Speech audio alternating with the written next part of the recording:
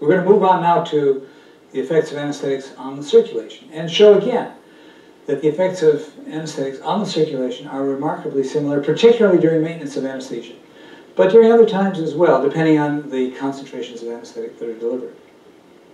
For example, at sub-anesthetic concentrations, the effects of potent inhaled agents, or nitrous oxide, are fairly minimal. There are changes that occur, some of which are rather interesting.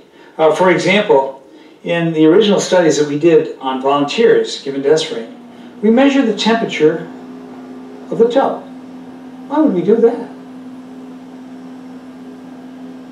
Peripheral vasodilation. We were interested in peripheral vasodilation, just as you say. The digits, both those in your fingers and the toes, are very important to temperature regulation. There are shunts within both the toes and fingers, which allow you to lose or conserve heat, depending on whether they're used or not used. And so we measured, indeed, the temperature in the toe. We turned the desferine on. We got to about 2% desferine. You can see that the toe temperatures went up. This is 26 degrees versus 34 or 35 degrees. They really went up a lot, showing the vasodilation. At less than a third of Mach, a quarter of Mach. That's not unique to desferine. That would be something that would happen with isoflurane or sevoflurane, any potent inhaled anesthetic. What implications does it have clinically? You can lose a large amount of body heat in a very short amount of time. You could lose a lot of body heat, or transfer body heat from the core to the periphery, which is what Dan Sessler has shown and his group have shown. Now you've got to think inside the patient's brain. What's the brain thinking to make that happen? What has the brain suddenly thought? Why? I'm warm. Yeah, that'd be one thought. But in fact, the brain is thinking something else.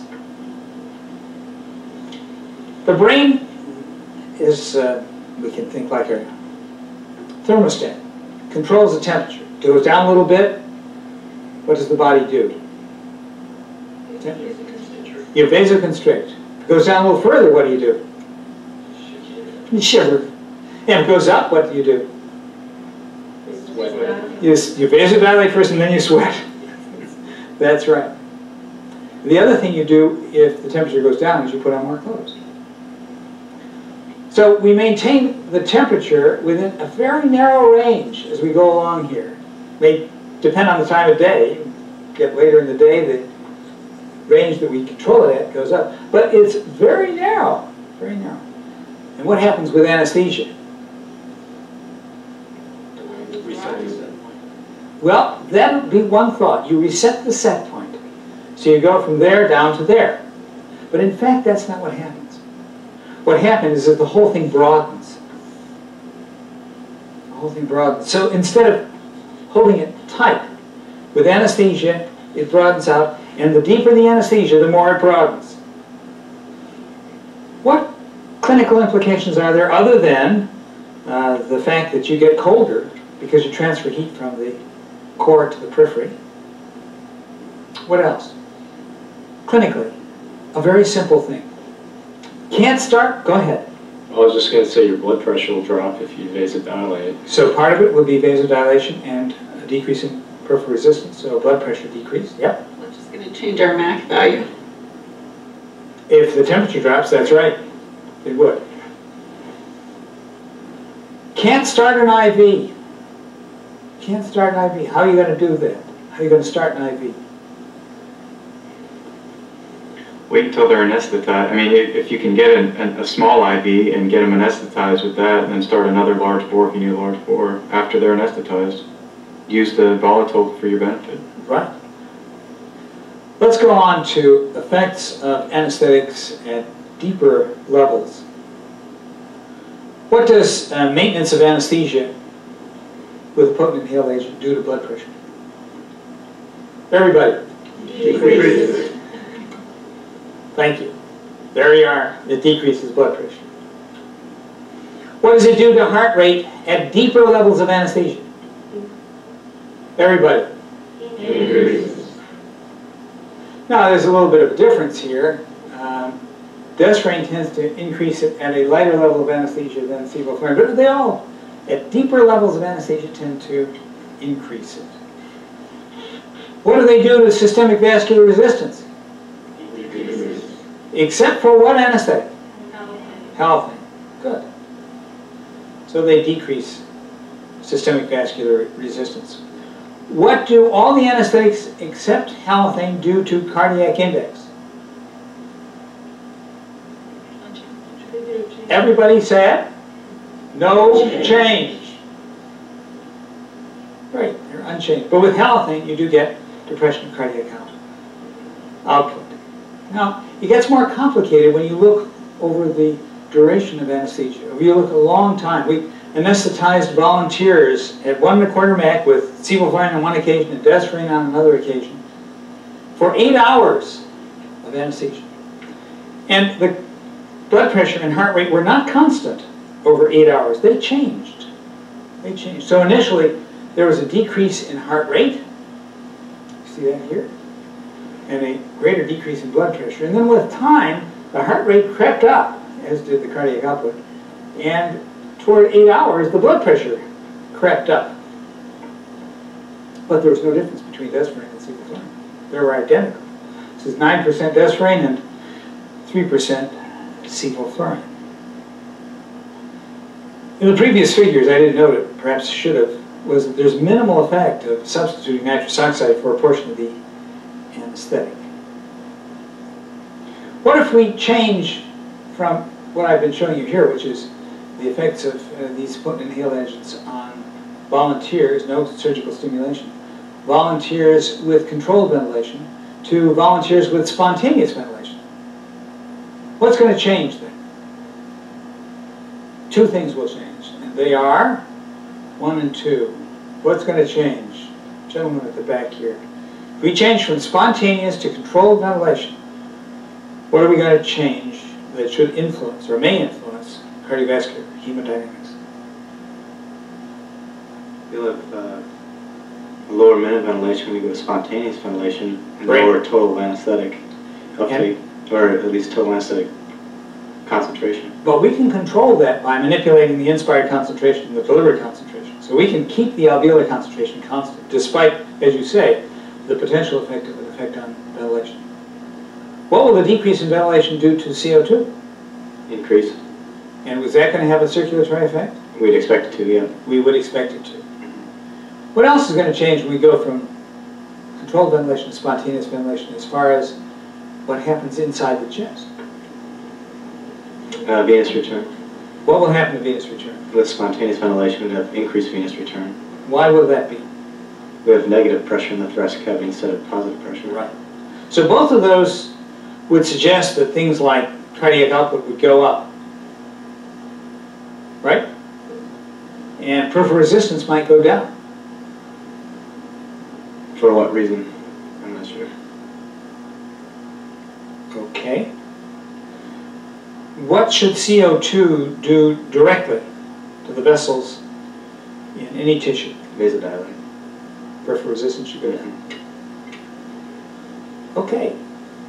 And that's what happens. You can see more details in the book when you read that. I'm going to go on to what MAC bar is and MAC intubation is, MAC IT. Again, let's have the definition. What's MAC bar? MAC bar is where you basically have blunting of your autonomic responses, 50% of people. Right.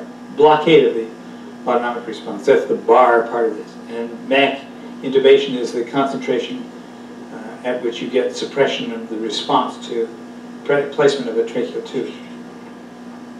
The MAC bar may differ among the anesthetics. The differences aren't great. It appears that MAC bar is greater for sevoflurane than for desfrane or isoflurane. But these haven't really been compared in the same studies. We're going to look at a couple of examples of MAC bar in terms of the cardiovascular response to surgical stimulation now. Let's see what they are. James, we have a relatively healthy patient today for lumbar laminectomy, and we're about to start the incision. We're on a concentration of desfrane of 2/3 MAC. What else have we done today? We've also added nitrous oxide at half MAC, and we're currently running oxygen at about 50%. Okay, we've given no narcotics. We've given no We've narcotics. given some benzodiazepine sedation. Yes. And we're at steady state now. Our blood pressure is 105/70. Heart rate is stable at, we'll wait for this interference, 52. And we've been stable for about 10 minutes, correct? Yes, The surgeons are ready to make their incision. We'd like to demonstrate the effect of the surgical stimulation on blood pressure and heart rate. And then we'll change our desferrin concentration by increasing it after we see a hemodynamic response. And then we'll see how long it takes to recover. James, Dr. Kelly's making the incision now. Again, we've been at steady state heart rate of 52. Blood pressure is now 116/70 prior to incision. And it's been 7 minutes now since the incision, and we've been watching the hemodynamics. There really has been a minimal change. What did you notice? Well, we've actually made no changes with our volatile agents, and we've maintained heart rate and blood pressure within an adequate range. All right, right now we're at 122/85. We've come up from 116/70, and really the trend has been unremarkable. James, it's been 12 minutes now since the incision, and we're starting to note some changes. Can you tell us what's happening? Yes, we are starting to see a slight increase in heart rate, and the blood pressure has gone up from 116/70 to 135/89. There's been no local used in the incision as well. Okay, so then we could attribute this to the surgical stimulation. What would you like to do about it? Well, I'd like to double the concentration of desflurane and see if we can come back to it. All right, we're at an end-tidal of 3.8. Why don't we just over-pressurize a bit, and why don't we also increase our flows, perhaps to 2 and 2.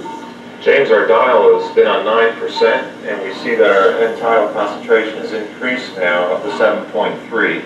Tell us what's happened.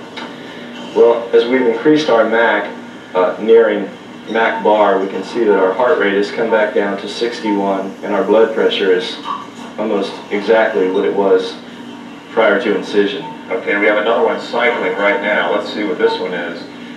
Noting that indeed it's only been 3 minutes now since we increased the dial. Okay, but we've been at an end tidal for no more than 1 minute or so. And here again, our blood pressure is 114/82. So we have restored the blood pressure very quickly back to its normal values in approximately 2 minutes. This morning we anesthetized a patient with desferrin, and we used low flow rate, 1 liter per minute, 4% desferrin, and 50% nitrous oxide. And we saw what the cardiovascular response was to incision, lumbar laminectomy. Tell me what we're doing with this patient that might be different. We're duplicating the technique, but we substituted with sevoflurane. We still have a 1 liter flow. We have an end-tidal sevoflurane concentration of 1.2 and a 50% oxygen nitrous mixture. And what does that produce in the cardiovascular responses or cardiovascular status? Currently, our blood pressure is 93/58 with a heart rate of 79. And we're going to have an incision shortly. Yes, sir. And we're going to see how the blood pressure and pulse rate respond. Yes, And compare that to what happened with desferrin. correct. Sounds good. Let's see what happens. Okay. It's now 2 minutes after incision has been made. What do you see? There has been a sympathetic response. Her heart rate is up to 90, and our blood pressure has increased to 111/68. Okay, let's see what happens at 5 minutes, just as we did in the previous case with desferrin. Has the cardiovascular system changed anymore? No, actually, the heart rate still remains above 90, and the blood pressure has not returned to baseline. All right, let's see if we can make a return to baseline by doubling the vaporizer concentration. Tell us what you're doing. I'm going to double the vaporizer concentration to 3.2. And we're going to give that, just as we did this morning, a couple minutes to do its magic. Yes, sir. Our end-tidal concentration currently is 1.6, and we have had somewhat of a decrease in our heart rate, but the blood pressure is still at 112/69. Actually, the heart rate's almost back to the control level, isn't it? Yes. Let's give it another few minutes and see what that does. Now it's 5 minutes after we turn the sevoflurane up. And what's happened now? Well, our vital signs have returned to baseline. Our blood pressure is now 96/64. As you recall, our baseline was 92/60, and the heart rate is 78. Our baseline was 77.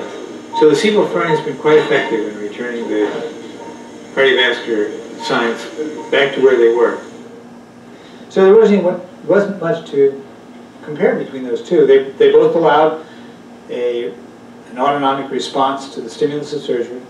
And in both, the autonomic response was limited, not bad, and in both, it appeared to be attenuated ultimately by raising the anesthetic concentration to above MAC bar. We've seen two demonstrations of MAC bar. We've seen that two anesthetics, desflurane and sevoflurane, do not suppress, do not prevent the cardiovascular response to the stimulation of surgery. We've seen that in the absence of fentanyl, these two anesthetics are not perfect analgesics. Now, if we add fentanyl, we should change those dynamics because fentanyl synergistically decreases MAC bar. We can see that in this slide, which shows that MAC bar as a fraction of sevoflurane MAC in children decreases dramatically with what are reasonably small doses of fentanyl. So it decreases from maybe 1.4 times MAC down to well under MAC. This parallels the effect on MAC itself, doesn't it? Fentanyl acts synergistically to decrease MAC. It acts synergistically to decrease MAC bar. Let's see the use of fentanyl to treat the cardiovascular response to the stimulus. We introduced anesthesia with some propofol, and we maintained anesthesia with desflurane at 6%. They've begun their procedure, and we noticed that the pulse rate and blood pressure have done what? Basically, we've got an increase in blood pressure up to 177/116. And we've got an increase in heart rate to 121 since incision. Why does that happen? Basically, we have given minimal narcotics and we have surgical incision. And desflurane is a very poor analgesic agent. Okay, so what should we do? We can give some more fentanyl. All right, let's do this. Let's give some fentanyl. And you're going to give how We're going much? to give 150 mics fentanyl. Okay. There it goes. Okay, we've given 150 mics of fentanyl. What's that done? Basically, it's brought our blood pressure down to 110/78. And it's brought our heart rate down to 56. What does that tell you about how analgesic, or how much analgesia desflurane supplies? Basically, it tells us it probably doesn't give very much. Doesn't give very much, does it? Okay. Just like all potent inhaled anesthetics. They're not very good analgesic agents. Okay? MAC bar is considerably above MAC itself. So is the MAC for tracheal intubation. So the MAC IT is well above MAC itself, where it can be. And the anesthetics may not act equally to suppress the response to tracheal intubation. So the arterial blood pressure at 2 MAC after tracheal intubation in healthy adult patients may go up much more with sevoflurane than it does with halothane or isoflurane. Now this may be artifactual. Artifactual in the sense that can we maintain 2 MAC?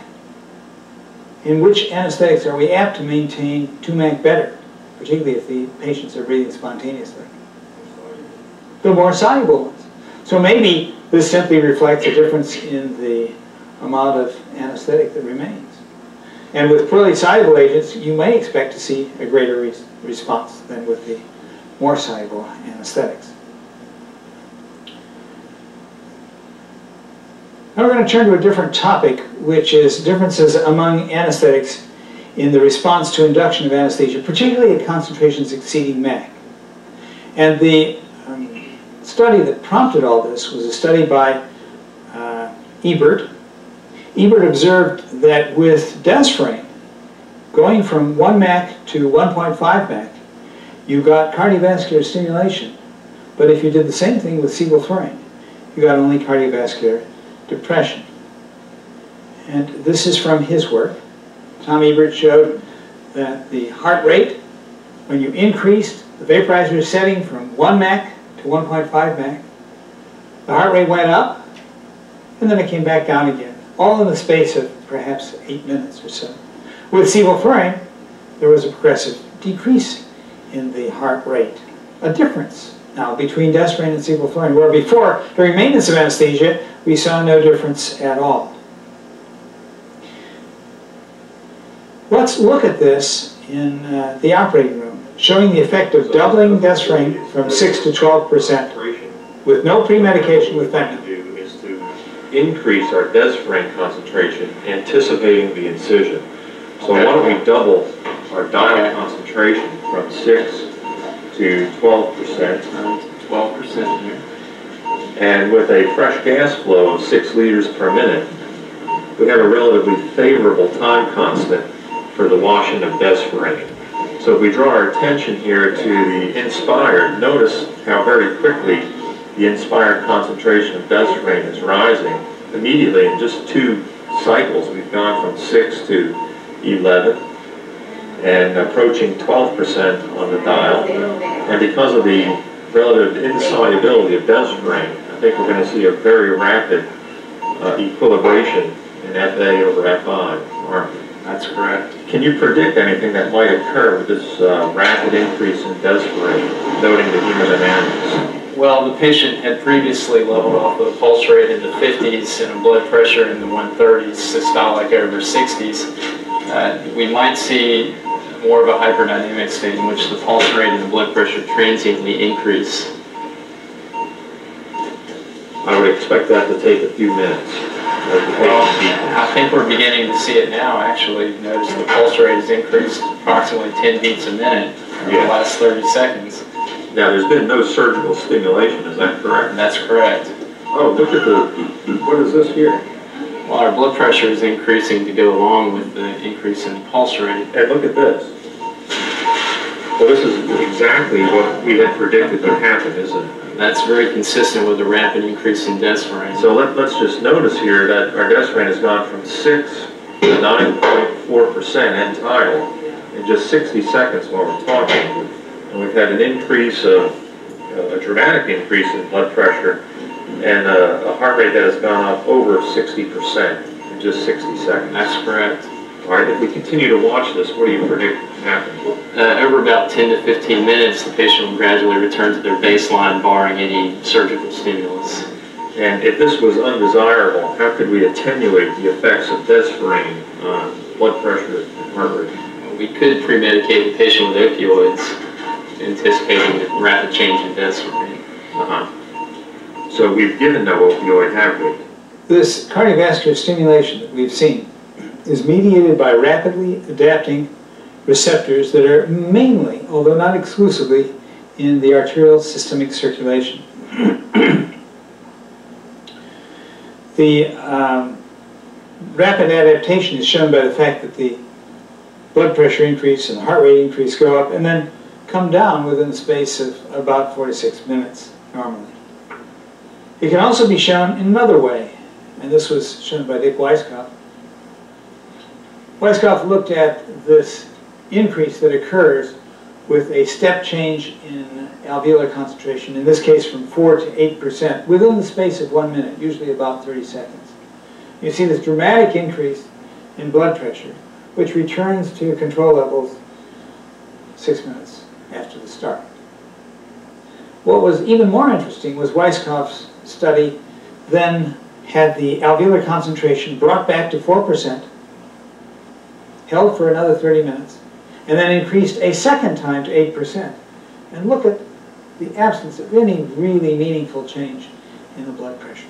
Did it a third time, and again, no meaningful change. So these receptors that mediate whatever this response is rapidly adapt to the higher concentration of desferrine. There can be minimization or elimination of this response to increasing concentrations of desferrine by one of several things. One can never go above 6%. If you never go above 6%, not a problem. Or you can go above 6% doing it very slowly, although there's a limit to how effective that approach is. Or, as was suggested in the film you saw a moment ago, you can give some fentanyl. And we're going to show you, with a little film here, the effect of doubling desperate from 6 to 12% of the vaporizer. After, in this case, pre-medication with fentanyl. It does, having given some opioid. What's the blood pressure and heart rate now? Our blood pressure is 90/66, when our heart rate is 57. Okay. All right, let's turn to desperate from where it is now. Where is it now? It's at 6%. Okay, and let's go to 12%. Okay, and that's with a what flow of oxygen? That's at 5 liters per minute of oxygen. Okay. All right, let's see what that does. Okay, Jennifer, it's been 2 minutes since we increased the concentration to 12%. What's happening? So that we've seen a small increase in blood pressure to 118/76, a slight increase in heart rate to 72. Okay, that's less than it was before we gave the fentanyl, isn't it? That's right, she was 120 when we gave it. Okay, and that's despite the fact that the concentration of desperate is at 12% on the vaporizer, and where is it? So 12%. Still 12%. And how about on the monitor? On the monitor, we're reading an end tidal of 10 and an inspired of 11.1. So what's the fentanyl done to her cardiovascular response to desperate? It's blunted the cardiovascular response. It's blunted. And that blunting has been shown in several studies, studies by Tom Ebert, studies by Weisskopf, such as this one. One where you see the original increase in heart rate or blood pressure without pre-medication, and then half that if you give 1.5 mics per kilo of fentanyl, and even less if you give higher doses of fentanyl. So you can minimize this cardiovascular response by giving a bit of opioid. So we think sevoflurane gets off scot-free. Not quite. Not quite. If you give high concentrations of sevoflurane, there is an opposite effect that is of potential concern in children. Our concern in children is much less an increase in heart rate. It's a concern in adults because of the potential for cardiovascular disease, particularly coronary artery disease. But in children, our concern is bradycardia. Our concern is bradycardia because protection of cardiac output requires a sustained heart rate in children, more than in adults. And high concentrations of sevoflurane for induction of anesthesia in children can produce profound bradycardia. Not very often, but when it occurs, it's of concern. So be aware of that, and be aware that you can manage it by rapidly decreasing the concentration of sevoflurane. Okay, which of the inhaled anesthetics is arrhythmogenic as far as ventricular arrhythmias is concerned? What about the other anesthetics? Zero concern. Give as much epinephrine as you like. Use in a case for elimination of a pheochromocytoma. What about the arrhythmias that are induced by an acute myocardial infarction? Experimentally, what do anesthetics like desferrine and halothane and sevoflurane do? Diminish them. What about if you've got an increased QT interval? Is there one anesthetic that might be of concern? Sevo. So if you've got an increased QT interval, a very slow heart rate, to be a little bit more careful in the use of sevoflurane. What effect do the potent inhaled anesthetics have on baroreflexes? Everybody. What do they do to baroreflexes? They blunt them or decrease them. Now, one of the interesting questions is, are the potent inhaled anesthetics a friend or a foe to the heart that has compromised circulation? We've got a study that looked at this, one of the early studies with desferrine. This was the Hellman study, published in Anesthesiology. It got a lot of controversy. This was a study of 200 patients with coronary artery disease. We knew they had coronary artery disease because they were all to have a bypass graft. In fact, several bypass grafts. Half of them were anesthetized with desferrine and half with sufentanil. Now, those who got desferrine got 10% for induction of anesthesia. What do you suppose that might do to the circulation? They would become hyperdynamic. So you have an increase in heart rate. and blood pressure. What might that do in terms of the appearance of ischemia? Would heighten the appearance of ischemia. Okay, and that's what they found. They found a greater incidence of ischemia on induction with desferrine than with sufentanil, significantly. But then they found this, a more severe ischemia during maintenance with sufentanil, and that was significant. Less severity of ischemia during maintenance, and no difference between the groups in outcomes. No difference in mortality, no difference in myocardial infarction, no difference in things like the need for significant support of the circulation. What about this greater ischemia during maintenance with sufentanil? Is that really an increase with sufentanil, or does it reflect a protection against myocardial ischemia with desferrine? In fact, there's considerable evidence that suggests that we can get protection from the inhaled anesthetics. We know that you can get, using the inhaled anesthetics in experimental models, you can get enhanced contractile recovery after myocardial vessel occlusion. You can get a decreased infarct size from occlusion by the use of potent inhaled anesthetics. You can protect against reperfusion injury. And these compounds may act similarly to mimic ischemic preconditioning of the heart. You all know what that is? Make the heart ischemic, and it's less vulnerable to subsequent episodes of ischemia. It's preconditioned. As far as the infarct size, the studies that have been done in animals suggest that desferrine has a greater effect, more protective effect, than propofol or isoflurane or sevoflurane. And that may be what we're seeing in this differential in the Hellman study. Desferrine may be protecting the heart, not that sufentanil is hurting. I should add that for several studies comparing the various inhaled anesthetics among themselves or with opioid approaches to anesthesia, there's no difference, though, in outcomes in patients who are at risk of coronary artery disease. So they all are about the same. Now, another thing you should know about, and was of considerable controversy a while ago, was something called coronary steel. How can you steal a coronary? What is coronary steel? What is it?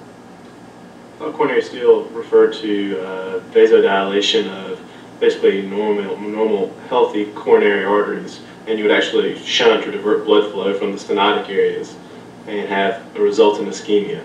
Okay. Would you agree with that, Tracy? Yes, and it's the stenotic areas that are receiving collateral flow. Right. So you got to add that dimension to it. And in fact, it's even more complicated than that. So we got a vessel coming down a coronary artery, and it's got an occlusion, not an occlusion, a stenosis, but it isn't a bad stenosis. And this vessel goes to a bed here. And from this vessel, or from the bed, we have some collateral vessels going to an area that's just getting barely enough to stay alive. Now we give our isoflurane or desferrine or sevoflurane, and we cause vasodilation in the normal bed. Because there's a partial obstruction here, what's that going to do to the blood pressure here? It'll lower it. It'll decrease it. And by decreasing it, it may compromise the collateral flow. It may steal blood from here to here. And that was suggested by Sebastian Rees in a study that he did of isoflurane, a study in which he gave patients with known coronary artery disease isoflurane, and he found that he got vasodilation of the coronary arteries, and he found that he got ischemia, myocardial ischemia. Did that prove that there was coronary steel? No. What he also failed to do was keep the blood pressure from going down. What would happen if the blood pressure went way down? What would happen to coronary vascular resistance? Would decrease. With autoregulation, vessels would open up. If the blood pressure went way down and you had stenotic vessels, what would that do to perfusion of the myocardium? It would decrease it. Chances of producing myocardial ischemia are therefore increased. So what he did was, he showed indeed that there was vasodilation, but it probably did not have to do as much with the anesthetic as it had to do with the fact that he got hypotension. And the myocardial ischemia, similarly, probably was unrelated to the anesthetic, was related to the hypotension. Subsequent studies of coronary steel have suggested that there really isn't an important issue with any of the potent inhaled anesthetics. Finally, let's talk about regional blood flow. We talked about pulmonary blood flow when we talked about hypoxic pulmonary vasoconstriction. What about the heart? What in general is the effect of the inhaled anesthetics on resistance to blood flow through the heart? Lowers and decrease. It decreases, tends to decrease resistance. In fact, the anesthetics tend to decrease resistance through all tissues. Now, sometimes this doesn't become evident because there's a concurrent effect that anesthetics have on all tissues. What do anesthetics do to tissues that's going to indirectly influence vascular resistance? Lower their metabolic rate. Say it louder. What is it going to do? Lower their metabolic rate. So if it lowers their metabolic rate, what should that do to resistance? Well, it decreases their CO2 production, decreases their lactate production, all that tends to lower their vascular resistance. Lower it or raise it? I'm sorry, increase. It would increase resistance. And the fact that you sometimes see no change in the face of that suggests that resistance is decreased or would tend to be decreased. You see increases in the oxygen in the venous blood leaving almost all tissues. So we have a tendency to a decrease in resistance, a tendency to sustained or even increased flow in some beds, particularly the brain, for example. We have a change in autoregulation. What's autoregulation? For example, what's cerebral autoregulation? What does that mean? Who wants to volunteer? We got several volunteers. Let's see, we haven't talked to you for a while. Within a given set point of range of blood pressures, the vascular beds either constrict or vasodilate to maintain that certain pressure within a wide range of blood pressures. Maintain blood flow. Yes, correct. Within a wide range. That's exactly right. A very nice description. What happens to autoregulation when we give an inhaled anesthetic, a potent inhaled anesthetic? So let me just draw what you've just said. This is blood pressure, and this is cerebral blood flow. We've got a range over which cerebral blood flow doesn't change despite change in blood pressure. And then you get below a certain level, and what happens to blood flow? Decreases. Goes down. And you get above a certain point, increases. It will increase. What are these limits here and here? About what numerically? Yeah, about 50 and about 150. Okay? Now what does anesthesia do to that? It increases, it raises it. It raises the whole thing, that's right. And in fact, it does this. So it narrows the range over which autoregulation occurs. There is the belief that we shouldn't go below 50 because we lose autoregulation. And it's, the autoregulation is telling us that tissues are suffering. Does that mean you can't go below 50 without causing a cerebral infarct? Quinn is shaking his head no. Well, not necessarily. If you gave them barbiturates or some other method of cerebral protection, you could go below 50. What about inhaled anesthetic? If they're found to be protective, that might have a factor in letting you go lower than you would ordinarily. Well, that concludes our discussion of the circulatory effects of inhaled anesthetics. Any questions?